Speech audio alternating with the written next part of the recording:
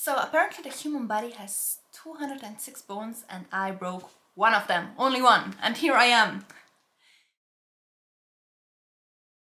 Hi! Today we're gonna talk about the facts, like what I really broke, about my muscles that are functioning, the ones that are not, how I walk, and little spoiler, I'm not walking freely, I need some help, but I will talk to you about everything in this video. So let's get started. Little disclaimer, I am, as I already said, not a professional. I will explain everything to you in a very simple way, very straightforward, just so that you can follow and that you can have a general idea about my situation. So, as you may know, the human body has a spine that goes down your whole back, and the spine contains a lot of bones that we call vertebrae, and they contain the nerves that basically connect the brain to the different muscles. The spine is subdivided into 4 categories. We have the cervical vertebrae, then the thoracic, yeah, I'm looking on my phone for an input, the thoracic vertebrae, in the lower back we have the lumbar vertebrae, and then the sacral vertebrae. Okay, that's it. So, if and how your muscles work depends on the height of your injury. If you have an injury that's very high up, then you'll probably have none of the muscles starting from a very high height not working. In my case, I broke the first lumbar bone, lumbar vertebrae, let's keep it professional. Theoretically, I shouldn't be able to feel or move my legs at all. I don't know if you remember, but in my last video I told you that when I was on the floor after I crashed down, I was not able to feel the legs and I was not able to move anything at all. And this is exactly how it should be in this case. Fortunately enough, over the time, some functions and some feelings came back. Obviously, this didn't happen over a long period of time, but in the first weeks, because this is the only period of time where you can get back some functions. Like at this point in time, 8 years after my accident, nothing will probably ever come back. And I'm fine at the moment. This is fine. During my surgery, the doctors took the different bone fragments of the broken bone, that was the first lumbar one, and tried to put it together. At the same time, they wanted to stabilize my spine by putting together with some metal the broken bone, the second lumbar vertebrae, and also the 11th and the 12th thoracic vertebrae. So I will also insert you a picture that was taken the day after my accident, so on the 26th of July 2013, and this is how it looked and how it still looks. After the surgery, the doctors told me that I would be able to remove the metal like a year after the surgery. You have to wait for a year because, I mean, the spine needs the support, and if you wait too long, then the bones may grow together with the metal. It's a little complicated. I don't really know. It gets just more complicated for the doctors to remove it. So basically a year after the surgery, I went back to the hospital, I talked to the doctors, but they told me, Lisa, you can't have this metal piece removed. And the reason is very simple. It's that your spine needs the support of this metal. Honestly, for me it's not a big problem because I don't feel it, I don't feel any pain. I don't really feel that there is something in my back. Obviously, like when I try to move, I'm maybe not able to turn around all the way like other people, but that's fine. It's not more than this. So I still have this metal inside of me. So let's get to the interesting part, which is which kind of muscles are working and which ones are not. Am I able to walk? I am able to walk, I am, but I'm only able to walk with my crutches and with some other support. I will show you very soon. So generally, let's say there are 3 groups of muscles that are working. I would tell you about all the muscles that are not working. There are way too many, so let's just talk about the ones that are working. First of all, the muscles that are working are all above my knee. So below my knee there are no muscles working, and the feelings I have are not so strong. Like I can feel if somebody touches my leg, but I can't tell you what touches me. I can't tell you if it's warm or cold, and I can't feel pain. And about my feet, I can't feel anything at all. So if you step on my foot, I'm not gonna feel it. The muscles that are working for me, as I said, are all above my knee. First of all, we have the front part of my thighs, This muscle is working normally, it's very strong, I can feel everything, it reacts perfectly to my input. I'm very happy with it. The second muscle is on the inner side of my thigh and it is working just like the other one, so perfectly in my eyes. I have this third group of muscles. I say group of muscles because I think that we have some more there, and it's on the back of my thigh. And these muscles are not so strong, they're actually very weak. I can activate them, but it's very hard for me. Like, it's basically like the connection from the brain to these muscles is not really 100% there, not like with the other two groups of muscles. It still gives me support while walking, and I'm very grateful that they do work and that there is some input, because it means that I can still get some improvements out of it. Okay, maybe you have seen people that have missing limbs and they can still walk. You know, when they have, for example, an injury and a leg is cutted from them, they get this mechanical leg and they are still able to walk normally. So you may think, okay, Lisa, but you have the muscles above your knee that are working. Why can't you walk without any support, without the crutches? And this is because I don't have enough muscles working. There are two other groups. One of them are actually the outer muscles. They're not working. And now the most important muscles, which, if I am not wrong, these are even the biggest muscles of the human body, is the gluteus, which is basically the butt. It's a very huge muscle that gives a lot of support while walking, so that you can stay upright, that you have the equilibrium, and a lot more. Honestly, I can't tell you a lot about it because it's not working in my case, so I don't really know everything about it. I can just tell you that, obviously, I would like to have this muscle working, just for the butt, and to get all the other benefits I can get from it. But unfortunately, it doesn't work. There were some people telling me, yeah, Lisa, but go to the gym and train it. How? It's like when you have a light, you turn it on, the light goes on. You turn it off, the light goes off. But what if you cut the cable? If you turn it on, the light is not going on. And this is like the same for me. My nerves were cut, and so the input from the brain doesn't go to the muscle, and this is just strange. Because I'm just here and I like I want to activate the muscle, but it doesn't work. It's not working. It's not reacting to my input, unfortunately. So I don't really have it, and it is not here to help me walking. Because I think, I'm not sure about it, but if I had this muscle and the outer muscles of my upper leg working, then I should probably be able to walk way better than I am at the moment. So in general, not having muscles working is not only a problem for like the movement, but also an optical problem.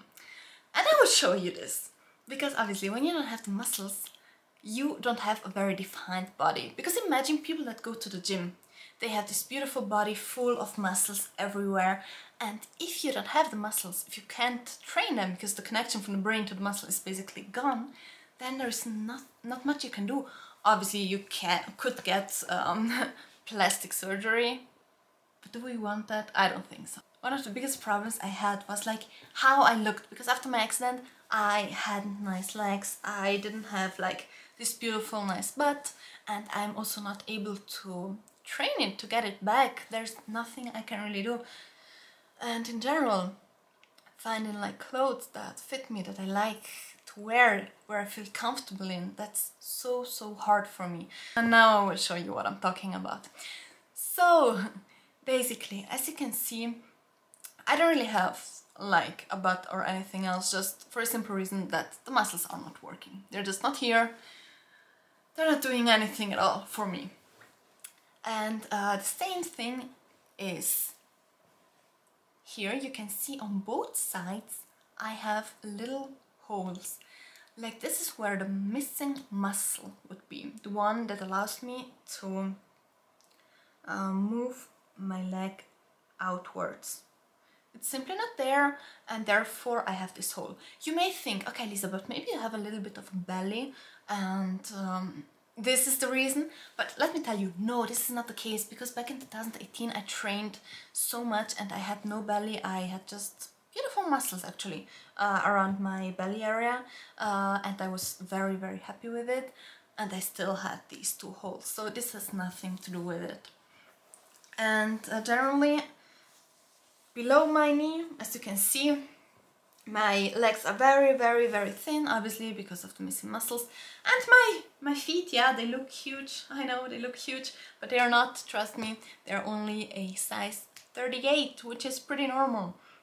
They just look huge because of my legs, because they're so small. Okay, so the muscles that are working for me, they allow me to walk with help, but I can't stand. Like, I don't have any kind of equilibrium, which is very negative. Let me show you something. This is my crutch. When I want my crutch to stand upright on its own, it doesn't. It simply doesn't. It stays there maybe for 1 second and then it falls to one or the other side. And the exact same happens to me. Okay, so let me show you how I walk. Basically, when I'm walking, I need the crutches because of the equilibrium, because otherwise I don't have any. While I'm walking, besides not having equilibrium and besides needing crutches, I need another type of support, because obviously not having any muscles working below my knee means that I can't lift my feet. And imagine walking without lifting the feet, that's a little impossible. The problem is that when I do, then I tend to fall over my own feet because I can't lift them, you know, they're just hanging there. So there are 2 possibilities. Either I really raise my knees very high with every step, which is not very good, or I take another kind of support, which are called leg braces, if I'm not wrong, because I mean I never heard the English term, but they're basically these here, okay? So what is this? It's actually pretty huge. They are very hard. They are made out of like plastic, something like that, and they give me the support that I need. Because basically, when I walk, then my feet are just like this. I can't really, you know, lift them, as I said. And so I basically wear these here, and as you can see, when I put them on, obviously I also need to wear some shoes. They keep my feet in the same position, always, and they support my ankles and everything else I have here. And basically when I'm wearing these, I can walk so easily, like they help me a lot. Obviously I'm not wearing them like this, I'm wearing pants over them, and if I can be honest, they give me so many problems, because the pants, they like have to be, I'm very thin, obviously, not having the muscles, so I want to have skinny jeans, skinny stuff, but I can't because I have these leg braces, so I still need something that's a little wider, and it's so hard, and I always have to look that the pants in general are long enough to hide the foot braces, and it's very complicated. I have so many complexes because of these. But hey, what do you want to do? They help me a lot. Wait, let me show you. Let me just put on these and then I can show you. In general, when I buy shoes, what I have to look for is that, first of all, I can remove the part that's inside of the shoe, you know, like the sole. The sole of the shoe, yeah, sure. Wait. The insole. Okay.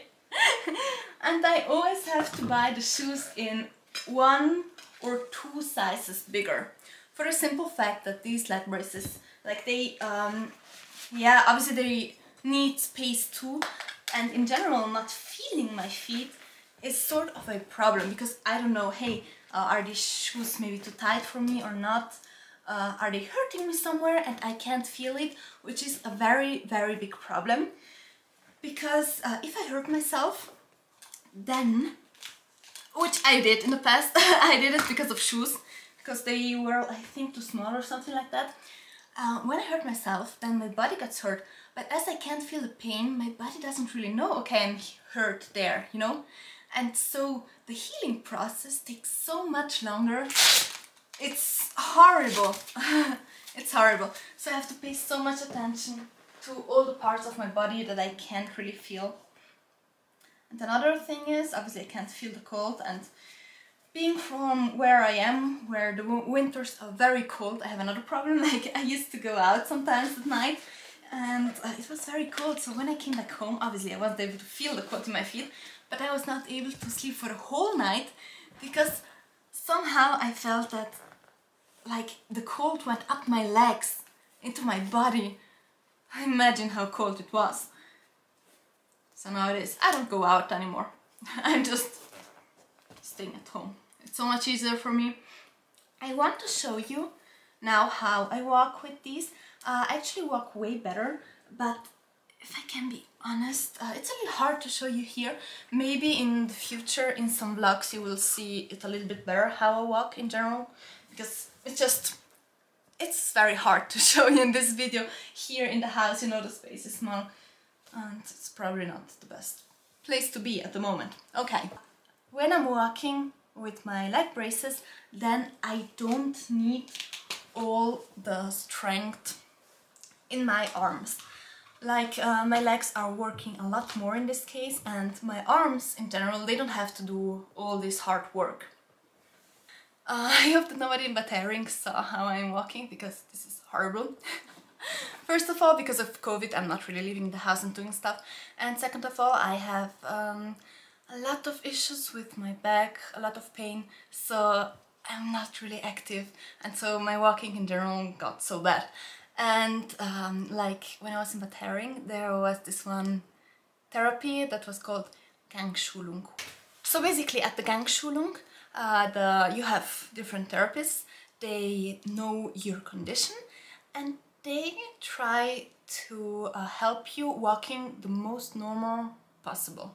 You know, they give you all the help you need and they show you how you have to walk, what you have to pay attention to, like for example,